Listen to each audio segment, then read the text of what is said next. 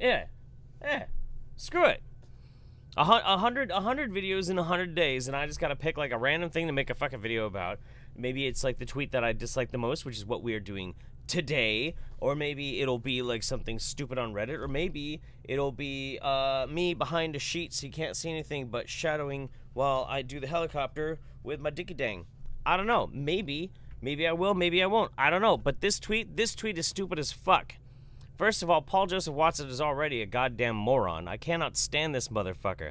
Depression isn't real, it's just dissatisfaction with your life. Fuck you. It's not like, oh, biochemical imbalances in the brain aren't obviously already known and we've been studying them for fucking ever. No, of course not.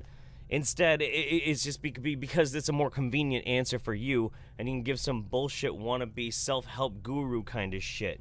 Yeah, that's what kids of today need. They need some fucking basement-dwelling, fucking mouth-breathing piece of shit like you with your poofy-ass fucking hair and your weird red baboon-ass lips to try and tell them how to fucking live.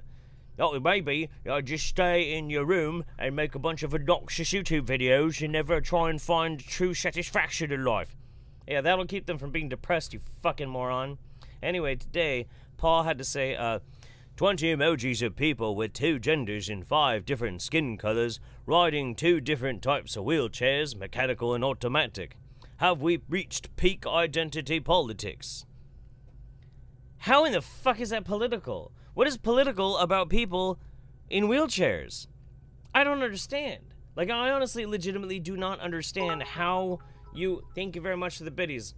They're unfollowed and refollowed. Also, my first real tweet was my jelly juice pic.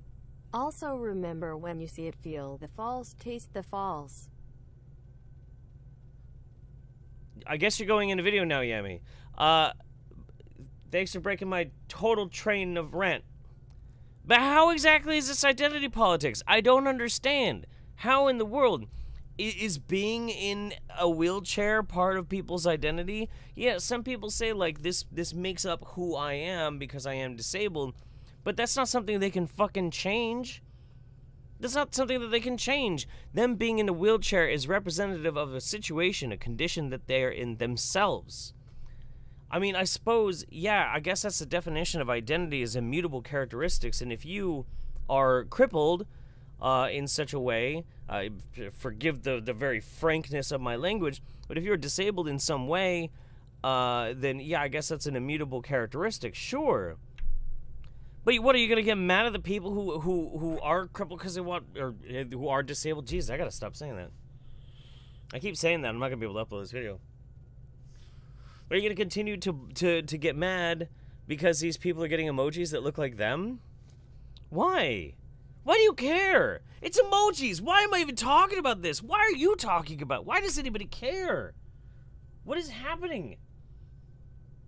How does this, like, how do people who do videos every day like this, how do they not, like, totally break their brains? I don't get that. Like, there's people out there who do, like, 3 or 4 videos a day, and they just sit down and they're like, I'm just going to very slowly read this article about Captain Marvel and then tell you something that neckbeards are gonna agree with. Donate to my Patreon.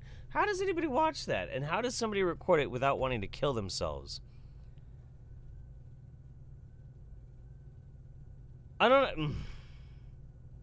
Oh well, 1 video down, fuck it.